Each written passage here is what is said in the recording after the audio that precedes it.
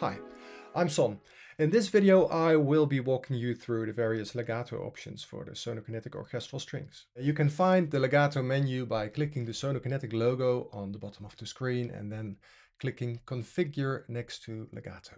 By default, the instrument is set to use a polyphonic legato, which means that the script will determine whether any incoming note is part of a harmony or a chord, or whether a legato transition should be triggered for that note.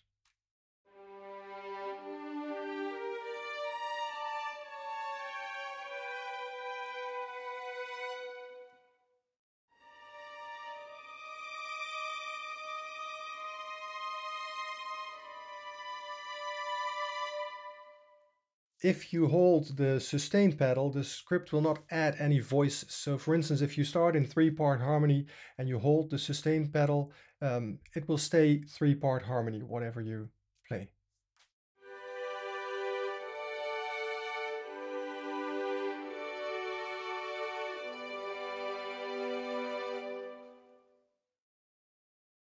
You can also choose to turn the legato off or use a monophonic legato, which means it will only ever play one note at a time. And you can do this by clicking on the screen or by using the NKS controls. When set to polyphonic mode, the main parameter that determines whether or not to play a legato is time. You can set a time window here, and any note received within that time window will be considered part of a chord or a harmony.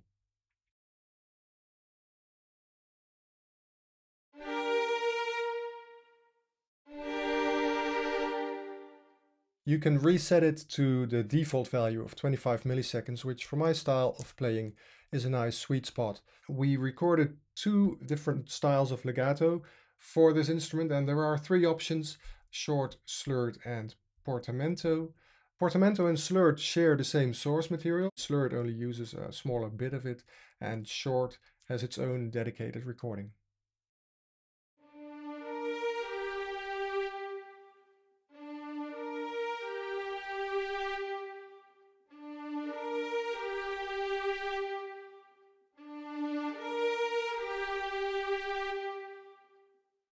When set to auto mode, portamento will be triggered for any note received with a velocity below the threshold you can set here. Command click to reset. And the decision between short and slurred articulation will be made on a variety of parameters, but mostly on playing speed. There are 2 more settings to set. One is smear, which determines how much of the outgoing note will linger into the new note.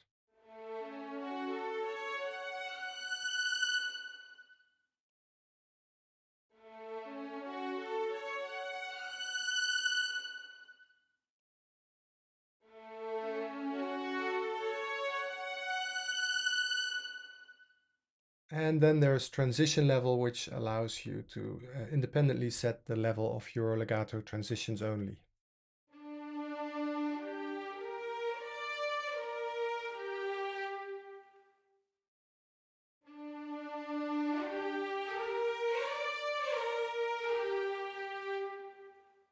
That's all on the legato options. Do check out the demos on the website, especially the library-only versions, to hear the legato in action in the hands of our wonderful composer team.